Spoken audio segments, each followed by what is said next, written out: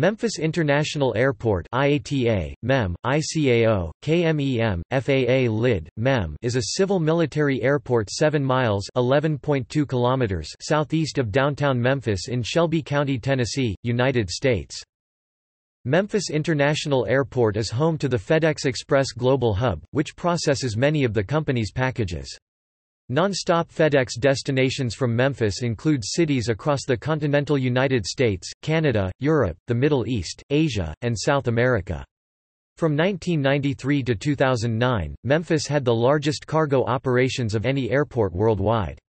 MEM dropped to the second position in 2010, just behind Hong Kong. However, it remains as the busiest cargo airport in the United States and in the Western Hemisphere. As of 2016, MEM had a count of over 4 million passengers, up slightly from 2015. The airport was previously a hub for Northwest Airlines and later Delta Air Lines.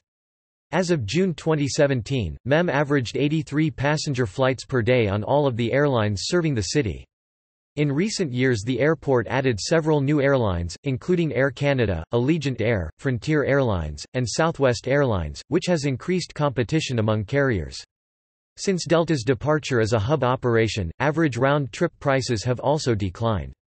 The July to September 2014 quarter alone saw a 4.7% decline from the quarter a year earlier. The 164th Airlift Wing of the Tennessee Air National Guard is based at the co-located Memphis Air National Guard Base, operating C-17 Globemaster III transport aircraft.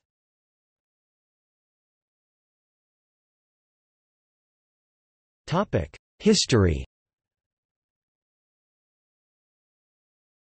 Beginnings. Memphis Municipal Airport, dedicated in 1929, opened on a 200-acre (81 hectares) plot of farmland just over 7 miles (11 kilometers) from downtown Memphis.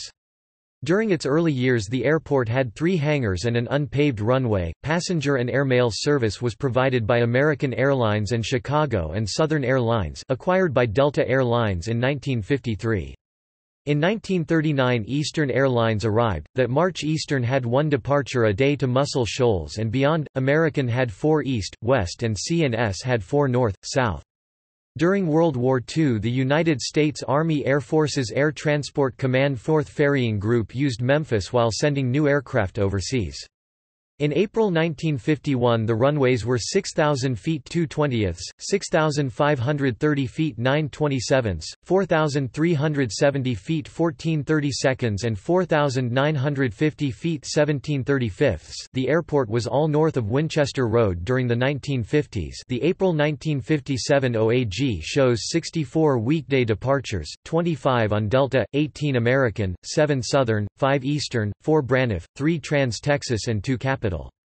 American DC-6s flew nonstop to Washington and New York, but westward nonstops didn't reach beyond Fort Worth and Kansas City until American started Los Angeles in 1964. The first scheduled jets were Delta 880s ORD MEM MSY and back, starting in July–August 1960. The current terminal was designed by Mann and Planiver and cost $6.5 million. It opened on June 7, 1963 and Memphis Municipal changed its name to Memphis International in 1969. In 1985–86 Republic Airlines began flights to Mexico. The terminal was expanded for $31.6 million in 1974, adding 2 new concourses and extending the others, which were designed by Roy P. Harriver and Associates. https://en.wikipedia.org/w/index. PHP title equals Memphis_International_Airport and action equals edit and section equals 2. Topic: Hub status. Southern Airways was an important regional carrier at Memphis in the 1960s. It merged into Republic Airlines in 1979 as the first large merger after the passage of the Airline Deregulation Act. With the dismantling of the Civil Aeronautics Board (CAB) flight approval requirements, airlines began developing around a large hub model as opposed to the former point-to-point networks that were common before deregulation. Republic established Memphis as a hub operation in 1985 before merging into Northwest Airlines in 1986. Northwest operated around 300 daily flights at the peak of the hub, including international flights to Canada, Mexico, the Caribbean as well as a transatlantic flight to Amsterdam initially operated by KLM. Federal Express, now FedEx Express, began operations in Memphis in 1973. It opened its current Superhub facility on the north side of the airport in 1981, and maintains a large presence to the present day. In 2008, the airport began expanding its control tower and parking garages.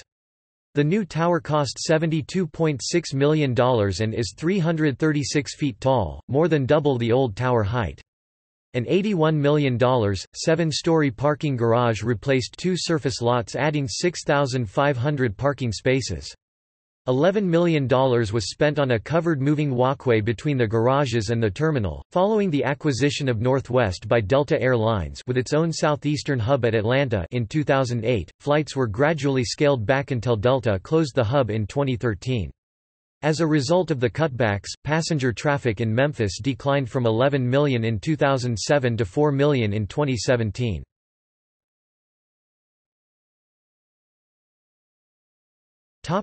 Recent years. In 2014, the Memphis-Shelby County Airport Authority announced a planned $114 million renovation of the airport. This renovation included demolishing the largely vacant south ends of Concourses A and C, which would allow aircraft to more easily access the larger B concourse.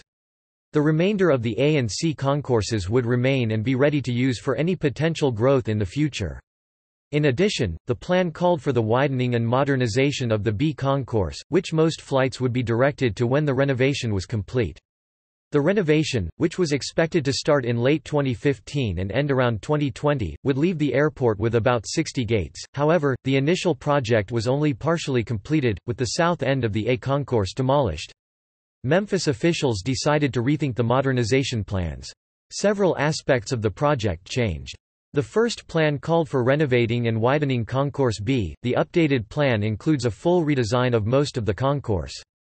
The B concourse will be closed during construction, and airlines and tenants will move to the A and C concourses during that time. The south end of the C concourse will remain intact until the B concourse is completed and airlines have moved from C to B. The southwest leg of the B concourse will be updated in a future phase, and will only be utilized in the near term for passengers from inbound international flights. On April 4, 2018, Delta Airlines moved to A concourse and Allegiant Airlines moved to C concourse.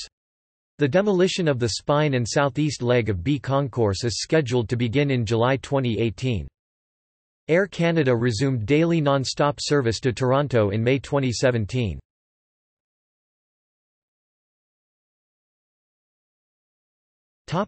Facilities.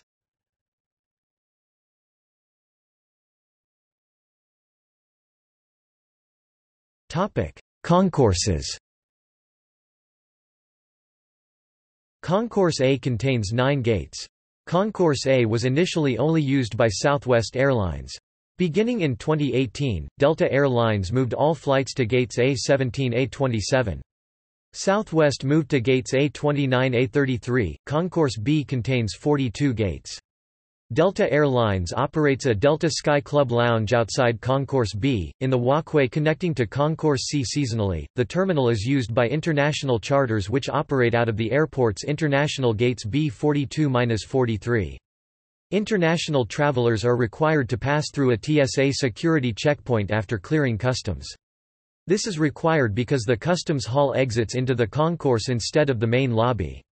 In 2018, regular flights moved from Concourse B to allow for renovation of the concourse. International arrivals still uses gates B41-B43 on a limited basis. By mid-2021, when the renovation is finished, all flights will be scheduled from Concourse B. Concourse C contains 18 gates.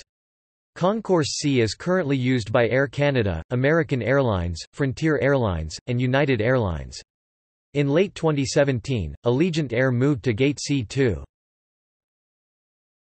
Runways. Memphis International Airport covers 3,900 acres 1,600 hectares and has 4 paved runways, 18C, 36C, 11,120 feet times 150 feet 3,389 meters times 46 meters concrete 18L, 36R, 9,000 feet times 150 feet 2,743 meters times 46 meters concrete 18R, 36L, 9,320 feet times 150 feet 2,841 meters times 46 meters concrete 9/27, 8,946 feet times 150 feet 2,727 meters times 46 meters concrete. Runway 9/27 reopened for traffic on November 30, 2009 after 9 months of resurfacing. The new runway has a more durable concrete surface, and opened in time for the peak of the FedEx shipping season. For the 12-month period ending February 28, 2018, the airport had 223,868 aircraft operations, an average of 613 per days, 83% scheduled commercial, 7% air taxi, 9% general aviation, and the Memphis Air Route Traffic Control Center (ARTCC) is on the airport grounds at 3229 Democrat Road, TN 38118.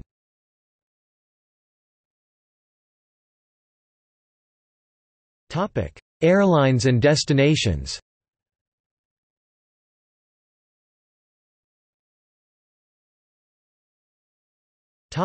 Passenger.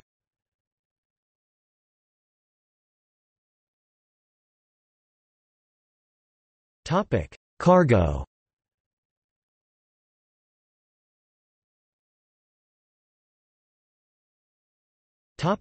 Statistics.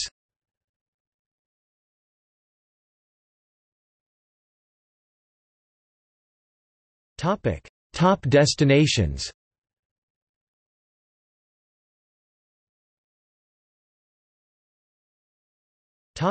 Annual traffic.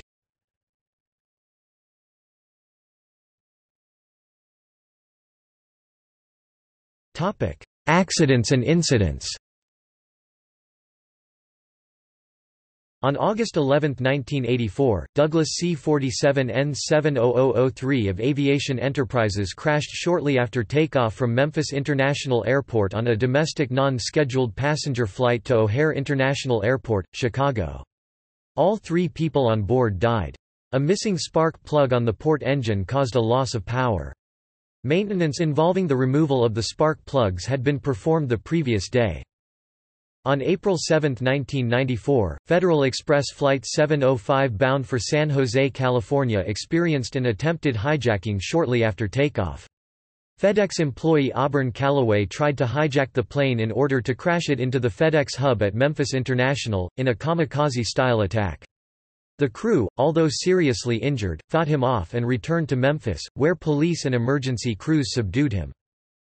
On December 18, 2003, FedEx Express Flight 647 veered off the runway after the landing gear collapsed upon landing from Oakland International Airport (OAK). The aircraft was immediately engulfed in flames. All 5 crew members escaped by exiting via the cockpit window. On July 28, 2006, FedEx Flight 630's landing gear collapsed upon landing at Memphis International Airport after a flight from Seattle-Tacoma International Airport. After coming to a stop, the plane caught fire, engulfing the left wing and engine. While the 3 crew members sustained injuries, they all survived. The aircraft was written off.